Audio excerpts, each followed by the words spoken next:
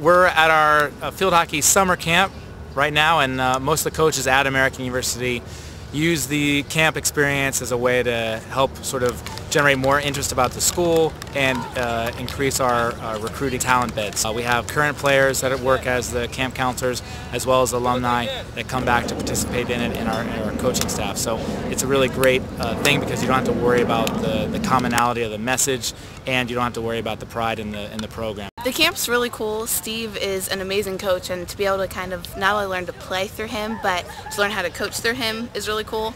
And it's just a great way to kind of work on your skills with teaching younger girls how to, push past and hit and fix their problems in their technique. And it just kind of makes you a better player, and makes you, it feels good to watch them progress over camp.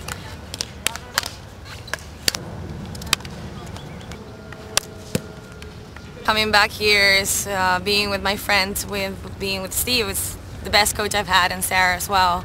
So it's nice learning from them and being able to give something back as well, because I learned a lot while I was here, and now I'm still playing, so there's different styles that you can bring back, and it's really nice to be able to give something to the girls. This is a great opportunity to give back to the local community and at the same time introduce hockey to extra players and perhaps spark some interest in American.